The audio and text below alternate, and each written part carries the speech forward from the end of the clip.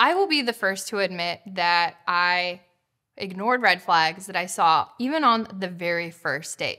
But once the love goggles came off, I was finally able to see them for what they were. Hi, I'm Lillian Fallon, the author of Theology of Style, Expressing the Unique and Unrepeatable You. And this is Ascension Presents. I might be an author, but I'm also a single Catholic woman. So trust me when I say I've encountered a few red flags in my day. So today we're going to be talking about exactly that, which is how you can identify a red flag. How did I get here? You might find yourself asking as you stand in the ashes of your relationship.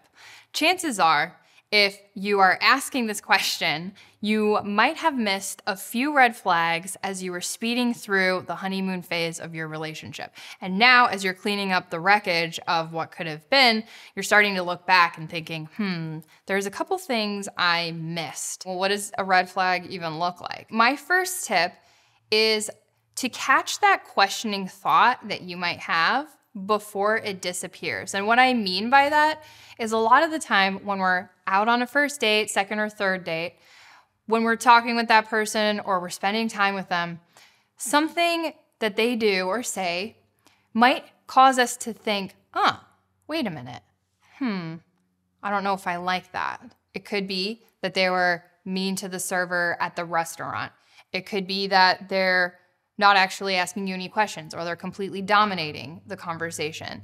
It could be that they made a physical advance that made you feel a little uncomfortable, or maybe they expressed something about their values that you're like, wait a minute, I don't know if we're on the same page about that. Hold on to that thought, and now try and filter that through whether this is a red flag, a deal breaker, or being picky.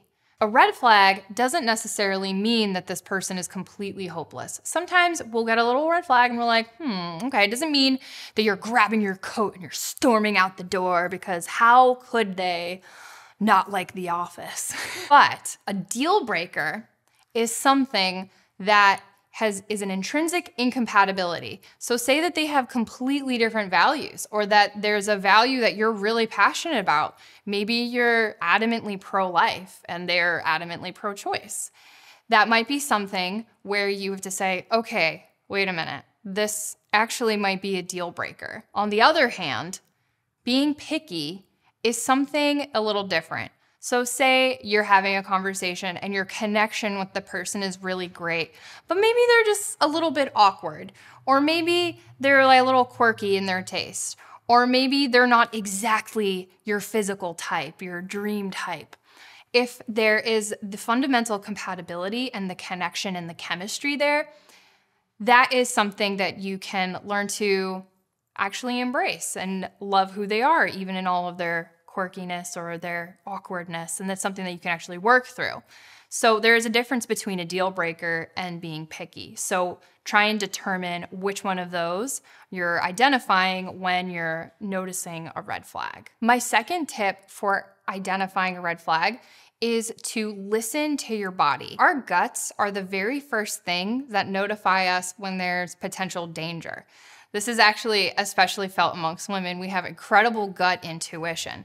But sometimes before your brain or your thoughts even know that something's a little bit off, your stomach is going to tell you first. Your gut's gonna tell you first. So listen to that feeling when it arises and engage with it. Again, it doesn't have to be something where you're saying, okay, I feel a little bit uncomfortable. I'm getting this gut feeling, and I'm not talking about butterflies. Butterflies should be a good thing, but if you kind of feel sick to your stomach when you're engaging with this person or even thinking about a future with them, take a pause and ask yourself, why am I feeling this way? And what is the source of this feeling? Try to identify what it was that they did or they said, or maybe their actions that are making you feel uneasy and like maybe this isn't a safe relationship for you. Tip number 3, identify whether you're dating potential.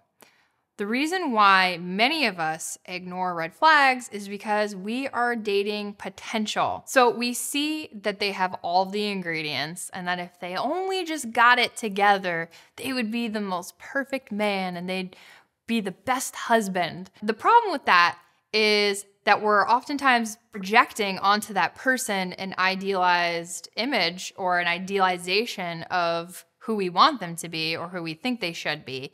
And it's not actually who they are right there in that moment. So when you date somebody, ask yourself, is this person somebody who I can see myself getting married to as they are? Or am I kind of viewing them as a fixer-upper, and I'm going to try and Chip and Joanna Gaines them and make them into who I want them to be? And ultimately, that's just really not fair to them, because you're not really seeing them for who they are and even really accepting them for who they are in that moment. And sometimes accepting somebody for who they are is deciding, hey, I don't think that we're a good match, and I'm going to walk away from this. Remember that you are not trying to save your date. And when you're in a relationship with somebody, it should be two people who are focused on Christ and becoming better people with each other and who are helping each other, not one person helping the other.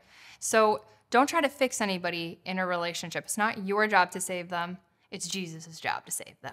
If you're dating somebody and you're noticing significant red flags, you might both be interested in each other, and you're trying to achieve that common goal of a relationship, but you actually end up passing each other, because the red flags that you notice in the beginning, especially if they're egregious red flags, are just things that are gonna ultimately drive you further apart and cause you a lot more heartbreak because you didn't address them earlier on in the relationship, or even just walk away from the relationship before it got to the point where you were really enmeshed and entangled with each other. So do yourself a favor by taking the time to ask, like, what are the red flags here?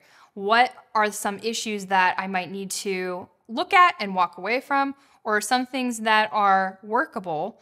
When it comes to a relationship, you want to have compatibility. And a lot of the times we ignore red flags because we're heavily basing the relationship on chemistry and good vibes that we share with that person, and hoping that those little kinks will just kind of figure themselves out, smooth out, and then you won't have to think about them again. The thing with red flags is that they usually have their root in extreme incompatibility, something that will come up later down the road and actually be a reason to break up potentially. So the sooner you identify what those red flags are, the more you can, one, walk away, or two, address them with that person, voice them, share what your concerns are, and then either decide if that's something that you're going to work on together, or it's something that you don't want to work on together, and end the relationship then. Either way, it's important to bring them up, communicate with that person so that you're on the same page, and it can save you both from a lot of heartbreak, or it could lead to a really successful relationship. All right, guys, thank you so much for watching this video. Make sure you like and subscribe, but also leave a comment and let us know what you consider to be a red flag or not. If you like this content, consider buying my book, Theology of Style, Expressing the Unique and Unrepeatable You, or following me on Instagram at Lillian_Fallon.